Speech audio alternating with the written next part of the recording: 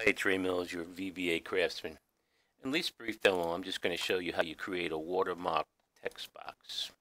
So here I have a simple form that I've created, and you'll see that the default entry or the value of the text box, the text.text of the text box, is some instruction. So you might want to have some instruction to what belongs in the text box. Even though you have a name here that describes what you're looking for, you might want to elaborate here what it is, okay? What it should be, what the entry should be. So kind of nice. It differentiates from the normal text, right? So kind of interesting. So let's go here. Let me first show you the text box creation. So I'll stop this, and then we'll go to user form, and let's look at the. Let's go to the style. Okay, so if you go to the first text box, it's called text box 1, and you see the fore color is this, right?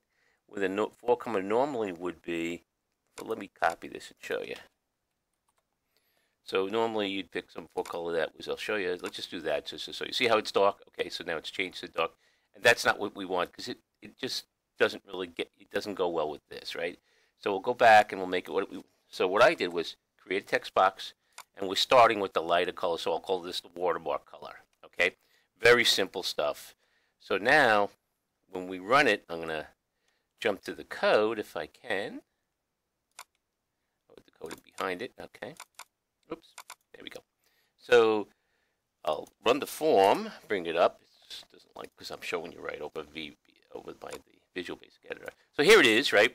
So the trick is we want this to change to normal font once we start, but we don't want it. So what I did was said, okay, we have a change event over here, text box change. If boot text, which starts as true, I've set that elsewhere. I dimensioned it and set it elsewhere and set it to true. If we start, when we initialize, I actually make it true. Boot text 1 and boot text 2 is true. You'll see that I have the semicolon, so you can 2 lines of text on one line. So when we change this, we want it to change to normal color, and we want it to stay that way, right? So after we make the changes, we say boot text is false, so that this event could fire all at once, but it won't do anything. So let's take a test.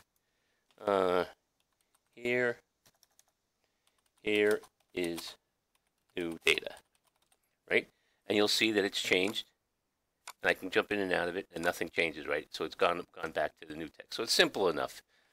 And more new data. So just to go through what's going on, again, so I'm setting the text box value to equal to nothing, right? Because I want to get rid of what's in there. That was the default or what the watermark was telling us, right?